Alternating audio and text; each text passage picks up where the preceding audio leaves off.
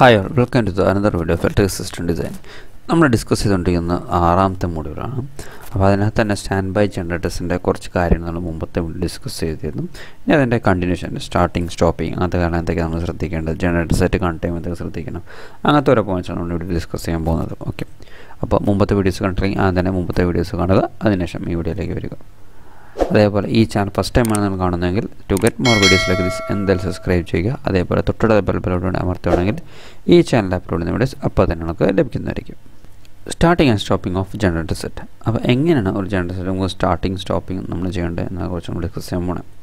Since diesel generator sets are often used for emergency power, it is necessary that the steps taken to ensure that the set will start correctly and quickly when it is required. അപ്പോൾ എപ്പോഴാണ് നമുക്ക് ആവശ്യമുള്ളത് ആ ഒരു particular സമയത്ത് തന്നെ കറക്റ്റായിട്ട് പെട്ടെന്ന് സ്റ്റാർട്ട് ചെയ്ത് കഴിഞ്ഞാൽ വളരെ ഹെൽപ്ഫുൾ ആയിരിക്കും. കാരണം നമുക്ക് ഒരു ബാക്കപ്പ് പവർ സപ്ലൈ ചെയ്യുന്ന പർപ്പസിന് വേണ്ടിയാണ് നമ്മൾ മെയിൻലി ഉപയോഗിക്കുന്നത്. അപ്പോൾ എത്രയും പെട്ടെന്ന് പവർ പോയി കഴിഞ്ഞാൽ നമുക്ക് എത്രയും പെട്ടെന്ന് തിരിച്ച് വരേണ്ടതാണ്. A start time of 15 seconds from the start order to the closing of the generator circuit breaker will be guaranteed by the manufacturers. അപ്പോൾ മാനുഫാക്ചേഴ്സ് തന്നെ മിനിമം ഒരു 15 സെക്കൻഡ് അതിനുള്ളിലെല്ലാം സ്റ്റാർട്ടായിട്ടെല്ലാം ഓക്കെ ആവുന്നുള്ള ഒരു ഗ്യാരണ്ടി മാനുഫാക്ചേഴ്സിന് തരേണ്ടതാണ്. Specifying shorter starter time should be avoided since the decrease in starter time will be small and could increase the cost of the set. അപ്പോൾ ഇതൊരു important പോയിൻ്റാണ്. അതായത് നമ്മൾ വാങ്ങിക്കുന്ന DG സെറ്റ്സിന് സ്റ്റാർട്ടിംഗ് ടൈം വളരെ കുറയുന്നതോടെ കാശ് വളരെ കൂടുതൽ കൊടുക്കേണ്ടി വരും. അതുകൊണ്ട് decreasing in starting time will be small and could increase the cost of the set. അപ്പോൾ സ്റ്റാർട്ടിംഗ് ടൈം കുറയുകയാണെങ്കിൽ അതിന് പകരം കാശ് നമ്മൾ കൂടുതൽ കൊടുക്കേണ്ടി വരും. Critical equipments must be supplied by the UPS in the case. അപ്പോൾ ഈ ഒരു 15 സെക്കൻഡ്സോ 10 സെക്കൻഡ്സോ പോലും നമുക്ക് ഉപയോഗിക്കാൻ പറ്റാത്ത അവസ്ഥകൾ ചിലപ്പോൾ വരാറുണ്ട്, അതായത് സപ്ലൈ. അപ്പോൾ അങ്ങനത്തെ ഇൻസ്ട്രുമെൻറ്റ്സ് എന്തെങ്കിലും നമ്മൾ ഉപയോഗിക്കുന്നുണ്ടെങ്കിൽ, അതായത് ക്രിട്ടിക്കലായിട്ടുള്ള എക്യുപ്മെൻറ്റ്സ് എന്തെങ്കിലും ഉണ്ടെങ്കിൽ we need to connect that item to the UPS supply. അപ്പോൾ അങ്ങനത്തെ കേസുകളിൽ അവിടെ നമ്മൾ UPS സപ്ലൈസ് യൂസ് ചെയ്യേണ്ടത് ആവശ്യമാണ്. അപ്പോൾ there are mainly two type of techniques used for the starting: compressed air and the battery. Compressed air is generally used for large sets. അപ്പോൾ കുറച്ചുകൂടി വലിയ സെറ്റുകൾക്കൊക്കെയാണ് നമ്മൾ compressed air type starting method ഉപയോഗിക്കുന്നത്. The starting equipment should be designed for a minimum of 3 consecutive starts. Minimum 3 consecutive starts അടുപ്പിച്ച് ചെയ്യുന്ന രീതിയിലാണ് ചെയ്യാൻ. It should be carefully monitored in order to enable preventive maintenance to be carried out prior to a failure during and start attempt. Failure to start is most often due to the problem with the starting battery. അപ്പോൾ starting with battery നമ്മൾ use ചെയ്യുന്ന സമയത്താണ് കൂടുതൽ failure ഓപ്ഷൻസും കാര്യങ്ങളൊക്കെ കണ്ടുവരുന്നത്.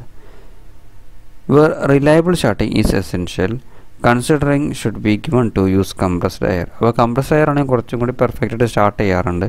അപ്പോൾ നമുക്ക് സ്റ്റാർട്ടിങ്ങിന് കൂടുതൽ നമുക്ക് ആവശ്യമുണ്ടെങ്കിൽ we need to use compressed air in that region. Loading the generator. എങ്ങനെയാണ് ഒരു ജനറേറ്റർ നമ്മൾ സ്റ്റാർട്ട് ചെയ്ത് കഴിഞ്ഞാൽ ലോഡ് ചെയ്യുക എന്നുള്ളതാണ് നെക്സ്റ്റ് പറയാൻ പോകുന്നത്. When a DG set is operating alone, the load shall be applied in one or more steps. അപ്പോൾ സ്റ്റെപ്പായിട്ട് നമ്മൾ അപ്ലൈ ചെയ്യേണ്ടത്, അല്ലെങ്കിൽ ഒറ്റയടിക്ക് എല്ലാ ലോഡും കൂടി അപ്ലൈ ചെയ്യേണ്ടത്. The variation in frequency and voltage will depend upon the magnitude of the step loads. അപ്പോൾ ലോഡിന് ഡിപ്പെൻഡ് ചെയ്തിരിക്കും നമ്മുടെ ഫ്രീക്വൻസിയിൽ വരുന്ന ചേഞ്ച്, വോൾട്ടേജിൽ വരുന്ന ചേഞ്ച്, ഇതൊക്കെ ഡിപ്പെൻഡ് ചെയ്യുന്നത് ലോഡിനെയാണ്. As an example, step load of 90% can be applied to the diesel generator set without the frequency varying more than 10%. അപ്പോൾ ഫ്രീക്വൻസി 10% അതേപോലെ വോൾട്ടേജ് മോർ ദാൻ 50% ചേഞ്ച് ഇല്ലാത്ത രീതിയിൽ നമുക്ക് 90% ലോഡ് വരെ സിമ്പിളായിട്ട് നമുക്ക് ആഡ് ചെയ്യാം. Should specific limit on frequency and voltage variations be required.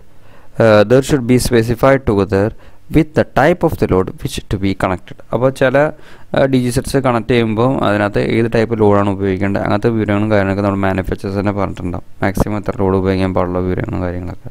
The information should include motor starting characteristics such as starting current and starting type etcetera. അപ്പോൾ ഇങ്ങനത്തെ വിവരങ്ങളൊക്കെ നമുക്ക് അറിഞ്ഞിരിക്കണം. എന്നാലും നമുക്ക് കറക്റ്റായിട്ട് ഒരു ജനറേറ്റർ സ്റ്റാർട്ട് ചെയ്തിട്ട് അതിനകത്തേക്ക് ലോഡിങ്ങും കറക്റ്റായിട്ട് ചെയ്യാൻ പറ്റുള്ളൂ. അപ്പോൾ ലോഡ് ചെയ്യുമ്പോൾ നമ്മൾ പറഞ്ഞിരുന്നു ഓൾറെഡി ഫ്രീക്വൻസി ചിലപ്പോൾ മാറാം, അതേപോലെ നമ്മുടെ വോൾട്ടേജുകളും മാറാൻ ചാൻസസ് ഉണ്ട് നമ്മൾ കൊടുക്കുന്ന ലോഡ് അനുസരിച്ചിട്ട്.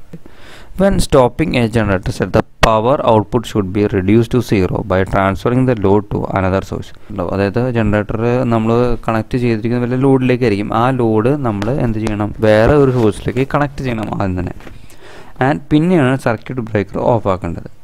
അതിനുശേഷം ജനറേറ്റർ കുറച്ച് നേരം കൂടി റൊട്ടേറ്റ് ചെയ്യേണ്ടി വരും. Generator set should be run four several minute and allow it for cool down before prior to the shut down. അപ്പോൾ ഷട്ട് ഡൗൺ ചെയ്യുന്നതിന് മുമ്പ് ജനറേറ്റർ സെറ്റ് കുറച്ച് നേരം നമ്മളിപ്പോൾ KCB സപ്ലൈ നമ്മൾ യൂസ് ചെയ്യുന്നുണ്ടെങ്കിൽ KCB സപ്ലൈയിലേക്ക് നമ്മൾ ജനറേറ്ററിൻ്റെ ലോഡ് കണക്ട് ചെയ്തതിന് ശേഷം അതിൻ്റെ സർക്യൂട്ട് ബ്രേക്കർ നമ്മൾ ഓഫാക്കും ജനറേറ്ററിൽ നിന്നുള്ളത്. അതിനുശേഷം ജനറേറ്റർ കുറച്ച് നേരം വെറുതെ ഫ്രീ ആയിട്ട് റൺ ചെയ്യുക. അവർ കൂളിംഗ് പർപ്പസിന് വേണ്ടിയിട്ടാണ് ചെയ്യുന്നത്. In some cases cooling system should continue to operate after shut down in order to move latent heat from the machine. അപ്പോൾ ചില സമയത്ത് കൂളിംഗ് സിസ്റ്റം വീണ്ടും വർക്ക് ചെയ്യുന്നത് കാണാം, സിസ്റ്റം ഓഫ് ആയതിനു ശേഷം ലാറ്റൻറ്റ് ഹീറ്റ് റിമൂവ് ചെയ്യാൻ വേണ്ടിയിട്ട്.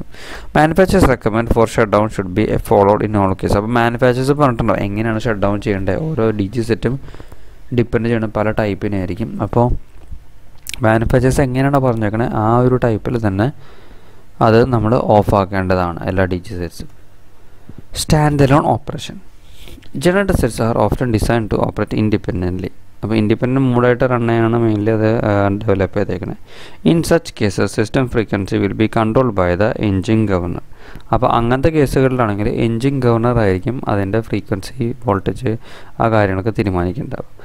Overload exceeding the maximum power output of the set will cause system frequency to decrease and this can be used for initiating load shedding. അപ്പോൾ എങ്ങനെയാണ് load shedding ഉണ്ടാവണം എന്നാണ് finally പറഞ്ഞേക്കുന്നത്. അതായത് നമ്മളിപ്പോൾ ഓവർലോഡായിട്ട് നമ്മുടെ ജനറേറ്ററിൽ ലോഡ് ചെയ്യിപ്പിച്ച് കഴിഞ്ഞാൽ അതിനകത്ത് ഉപയോഗിക്കുന്ന സിസ്റ്റം ഫ്രീക്വൻസി കാര്യങ്ങളൊക്കെ കുറയാൻ ചാൻസസ് ഉണ്ട്. അങ്ങനെയാണെന്നുണ്ടെങ്കിൽ നമുക്ക് ലോഡ് ഷെഡ് ഇനീഷ്യേഷൻ ചെയ്യേണ്ടി വരും എന്നാണ് പറഞ്ഞേക്കുന്നത്. Parallel operation with the utility supply. So first one നോക്കാം. Since the utility supply is much stronger, it will determine the system frequency and system voltage. അപ്പോൾ യൂട്ടിലിറ്റി സപ്ലൈ ആണ് കമ്പയർ ടു DG സെറ്റ് വെച്ച് നോക്കുമ്പോൾ കുറച്ച് strong ആയിട്ടുണ്ടാവും. അപ്പോൾ അവരാണ് എന്ത് ചെയ്യേണ്ടത്, നമ്മുടെ ഫ്രീക്വൻസി, വോൾട്ടേജ് കാര്യങ്ങളൊക്കെ തീരുമാനിക്കുന്നത്. The governor will therefore be used to control the active power output of the engine and the voltage is regulated will control the reactive power output of the generator. അപ്പോൾ ഈ സമയത്ത് നമ്മുടെ governor ചെയ്യുന്നത്, അതായത് governor of the നമ്മുടെ DG set ചെയ്യുന്നത് active power output of the എൻജിനാണ് control ചെയ്യേണ്ടത്. And the voltage regulator will control the reactive power output of the generator. So the generator must know in which configuration it is to be operated in order to be able to switch the governor and the voltage regulator operation from frequency and the voltage control. അതായത് ഏത് മോഡിലാണ് run ചെയ്യേണ്ടത്. ഇപ്പോൾ നേരത്തെ നമ്മൾ പറഞ്ഞ mode എന്ന് പറയുന്നത് ഐസൊലേഷനായിട്ട് generator മാത്രം റൺ ചെയ്യുന്ന മെത്തേഡിലാണ്. അപ്പോൾ അങ്ങനെയാണോ റൺ ചെയ്യേണ്ടത് അതോ നമ്മുടെ ഗവർണർ ടൈപ്പ് ഇപ്പോൾ നമ്മളിപ്പോൾ ഈ പറഞ്ഞ ടൈപ്പിലാണോ റൺ ചെയ്യേണ്ടത് എന്നുള്ളത് മുൻകൂട്ടി അറിഞ്ഞിരിക്കണം. General requirements for the installation of the medium voltage stand by generators. അപ്പോൾ സ്റ്റാൻഡ് ബൈ ജനറേറ്റേഴ്സ് നമുക്ക് എങ്ങനെ ഇൻസ്റ്റാൾ ചെയ്യുമ്പോൾ എന്തൊക്കെയാണ് ശ്രദ്ധിക്കണം എന്നുള്ള കാര്യമാണ് ഇവിടെ പറയാൻ പോകുന്നത്. Minimum 1 metre clearance shall be provide on the 3 sides of the DG set. അപ്പോൾ DG സെറ്റിൻ്റെ 3 സൈഡുകളിലും നമുക്ക് 1 മീറ്ററിൻ്റെ ക്ലിയറൻസ് വേണം. ഇപ്പോൾ 2-3 ജനറേറ്റേഴ്സൊക്കെ നമ്മൾ പാരലായിട്ട് ഇൻസ്റ്റാൾ ചെയ്യുകയാണെങ്കിൽ മിനിമം 2 മീറ്റർ ക്ലിയറൻസ് ആണ് അത് തമ്മിൽ വേണ്ടത്. അതായത് തൊട്ടടുത്ത് വേറെ ജനറേറ്റർ കൊണ്ട് വയ്ക്കണമെങ്കിൽ അതും നേരത്തെ ജനറേറ്റർ തമ്മിൽ 2 മീറ്റർ ഗ്യാപ്പ് വേണം. അതിനോട് പറയുന്നത് installed side by side minimum 2 metre clearance shall be provide between them. Fuel tank of the DG set shall be install outside of the generator room. അപ്പോൾ ഔട്ട്സൈഡ് ഓഫ് ദ ജനറേറ്റർ റൂമിലാണ് നമ്മുടെ fuel tank കാരണം fit ചെയ്യേണ്ടത്. Exhaust pipe of the DG set shall maintain a minimum height of 1.8 meter clearance from the floor level. അപ്പോൾ 1.8 meter clearance എന്തായാലും ഫ്ലോറിൽ നിന്ന് വേണം. Voltmeters and frequency meters shall be connected before the circuit breaker in the generator control panel. അപ്പോൾ generator control പാനലിൽ എത്രയാണ് ഇപ്പോഴത്തെ voltage, ഇപ്പോഴത്തെ ഫ്രീക്വൻസി, അങ്ങനത്തെ കാര്യങ്ങളെല്ലാം നമ്മൾ connect ചെയ്തിട്ടുണ്ടാവണം. What our metre and അമ്മീറ്റേഴ്സ് in each faces shall also be provided in the generator control panel. അപ്പോൾ GCP എന്ന് ഉദ്ദേശിച്ചത് ജനറേറ്റർ കൺട്രോൾ പാനലിൽ നമുക്ക് വാട്ടർ മീറ്ററും കൂടി വേണം. Four generators above 500 kVA and above, KVA or KW meters and PF meters shall also be provided. അപ്പോൾ 500 kVAക്ക് മുകളിൽ അല്ലെങ്കിൽ 500 kVA മുതലുള്ള എല്ലാ തരം ജനറേറ്റേഴ്സും നമുക്ക് KVA മീറ്റേഴ്സും അതേപോലെ PF മീറ്റേഴ്സും ആവശ്യമാണ്. Okay. Change over switches four approved makers is permitted for the capacities up two and including 800 ampere. അപ്പോൾ 800 ആംപിയറും അതിനും മുകളിൽ ഉപയോഗിക്കുന്ന കാര്യങ്ങൾക്കൊക്കെ നമ്മൾ ചേഞ്ച് ഓവർ സ്വിച്ച് ആവശ്യമാണ്. അപ്പോൾ above 800 ampere capacity circuit breakers with castle key interlock shall be provide. അപ്പോൾ 800 മുകളിൽ കുറച്ച് ലോഡ് കൂടിയതാണ് 800 മുകളിൽ എന്ന് പറഞ്ഞാൽ. അപ്പോൾ അതിനൊക്കെ നമ്മൾ കാസിൽ കീ കാര്യങ്ങളൊക്കെ ലോക്കും കാര്യങ്ങളൊക്കെ വെച്ചിട്ടാണ് നമ്മൾ ചെയ്യേണ്ടത്. UN coil may be provided at the grid side. MCCBs on respective switchboards at installations where the generators are installed for preventing chances of backfeeding from the generator to grid side. അപ്പോൾ back feeding ഉണ്ടാവാൻ ചില കേസുകളിൽ chances ഉണ്ട് grid connect സിസ്റ്റത്തിലൊക്കെ. അപ്പോൾ അതിന് corresponding ആയിട്ടുള്ള കോയിൽസും കാര്യങ്ങളും MCCBസും എല്ലാതും നമ്മൾ already fit ചെയ്തിട്ടുണ്ടാകണം. Separate isolation shall be provided before the change over switch if there is know of position. Provide thermal over relay in generator circuit. അപ്പോൾ തെർമൽ ഓവർലോഡ് റിലേ ജനറേറ്റർ സർക്യൂട്ടിൽ നമ്മൾ കൊടുക്കേണ്ടതാണ്. എന്നുവെച്ചാൽ ഓവർലോഡൊക്കെ വരുമ്പോൾ അതിൽ കാണിക്കാൻ ഇൻഡിക്കേഷൻ ചെയ്യാൻ വേണ്ടിയിട്ടാണ് അത് യൂസ് ചെയ്യുന്നത്. Generator room shall made of non inflammable materials. അപ്പോൾ ജനറേറ്റർ റൂം ഉണ്ടാക്കേണ്ടത് നോൺ ഇൻഫ്ലേമബിൾ മെറ്റീരിയൽസ് വെച്ചിട്ടാണ്. Standard size of earthing cables and conductors four generator shall be provide. അപ്പോൾ ജനറേറ്റർ നമ്മൾ ഉപയോഗിക്കുമ്പോൾ അറിയാം അതിനും നമ്മൾ എർത്തിങ് കണക്ക് ചെയ്യണം. അപ്പോൾ കാരണം കറക്റ്റായിട്ട് നമ്മൾ ചെയ്യണം എന്നാണ് പറഞ്ഞേക്കണേ. Proper protection schemes should also be provide for the generators. അപ്പോൾ പ്രോപ്പറായിട്ടുള്ള പ്രൊട്ടക്ഷൻ സ്കീംസും കാര്യങ്ങളും നമ്മൾ ശ്രദ്ധിക്കേണ്ടതാണ്. നെക്സ്റ്റ് ഇവിടെ കൊടുത്തിട്ടുള്ളത് sizes of cables, earthing conductors exact protection for the stand by generators എന്നതിനെ കുറിച്ചിട്ടാണ്. അപ്പോൾ നമുക്കിവിടെ അറിയാൻ പറ്റും, അതായത് നിങ്ങൾക്കിവിടെ നോക്കി കഴിഞ്ഞാൽ കപ്പാസിറ്റി ഓഫ് ജനറേറ്റർ കൊടുത്തിട്ടുണ്ട്. ഇപ്പോൾ 5 kVA, 10 kVA, 15 kVA, 20 kVA അങ്ങനെ പലതരം kVA റേറ്റിങ്ങിലുള്ള ജനറേറ്റേഴ്സുടെ സെറ്റ്സ് അവൈലബിൾ ആണ് നമുക്ക്. അപ്പോൾ അതൊക്കെ ഉപയോഗിക്കുമ്പോൾ അതിൻ്റെ ഫുൾ ലോഡ് കറണ്ട് റേറ്റിംഗ് എത്ര വരും ആംബിയറിൽ അതിപ്പോൾ കൊടുത്തിട്ടുണ്ട്. അപ്പോൾ ഇത് ഉപയോഗിക്കുകയാണെങ്കിൽ നമ്മൾ എന്ത് ടൈപ്പ് കേബിളാണ് ഉപയോഗിക്കേണ്ടത്? നമ്മളിപ്പോൾ ഇവിടെ ഉപയോഗിക്കുന്നത് AYFI ടൈപ്പ് കേബിൾസാണ് മൊത്തം ഉപയോഗിച്ചേക്കുന്നത്. അപ്പോൾ 4 mm² ആണ് ഒരു 10 kVA വരെ ഉള്ളതാണ് നമ്മൾ ഉപയോഗിച്ചേക്കുന്നത്. പിന്നെ എർത്ത് കണ്ടക്ടറിൻ്റെ സൈസിനെ കുറിച്ചിവിടെ പറയേണ്ടത് എത്ര SWG വേണം, എത്ര mm² വേണം എന്നൊക്കെ. പിന്നെ പ്രൊട്ടക്റ്റീവ് കാര്യങ്ങൾ നമ്മൾ വെക്കണമെന്ന് പറഞ്ഞിരുന്നു. അപ്പോൾ ആ പ്രൊട്ടക്ഷൻ്റെ പോയിന്റ് ഇപ്പോൾ നമ്മൾ എക്സ്പ്ലെയിൻ ചെയ്യാൻ പറഞ്ഞ പ്രൊട്ടക്റ്റീവ് സ്കീംസ്, എർത്തിങ് കേബിൾസിനെ കുറിച്ചൊക്കെ പറഞ്ഞിട്ടുണ്ടായിരുന്നു. അപ്പോൾ നമ്മൾ പ്രൊട്ടക്ഷൻ MCBയുടെ ആവശ്യമുള്ളൂ നമുക്ക്. പിന്നെ പാനൽസ്, അപ്പോൾ വോൾട്ടേജും അതേപോലെ ഫ്രീക്വൻസി അതുപോലെ നമുക്ക് കറണ്ടൊക്കെ മെഷർ ചെയ്യാൻ വേണ്ടിയിട്ടുള്ള പാനൽസൊക്കെ നമുക്ക് ആവശ്യമാണ്. ആ പോയിൻറ്റ്സൊക്കെയാണ് നമ്മുടെ ഇപ്പോഴത്തെ പാനൽ ഇൻസ്ട്രുമെൻറ്റ്സ് പറഞ്ഞേക്കുന്നത്. പിന്നെ കുറച്ചും കൂടി നിങ്ങൾക്കറിയാം ലോഡ് കൂടണം, അതായത് KVA റേറ്റിംഗ് കൂടുതൽ സമയത്ത് നമ്മൾക്ക് MCCB ആണ് പ്രൊട്ടക്ഷൻ വെക്കേണ്ടാവുക. അതനുസരിച്ച് എർത്തിങ് സൈസും കണ്ടക്ടേഴ്സൊക്കെ കൂടെ കൂടും. അതേപോലെ തന്നെ നമ്മുടെ കേബിളിൻ്റെ സൈസ് ഇൻക്രീസ് ചെയ്ത് 95 mm² വരെ ആയിട്ടുണ്ട് 82.5 kVA വരുമ്പോൾ. നെക്സ്റ്റ് കുറച്ചും കൂടി കൂടിയ റേറ്റിംഗ്, അതായത് 100 kVA, അതേപോലെ 200 kVA, അതേപോലെ തന്നെ ഇവിടെ അടിയിലത്തെ സെക്ഷൻ എന്ന് പറയുന്നത് 500, 750 kVA ഇതൊക്കെയാണ്. അതേപോലെ തന്നെ പാനൽ ഇൻസ്ട്രുമെൻറ്റ്സ് കാര്യങ്ങൾ കൊടുത്തിട്ടുണ്ട്.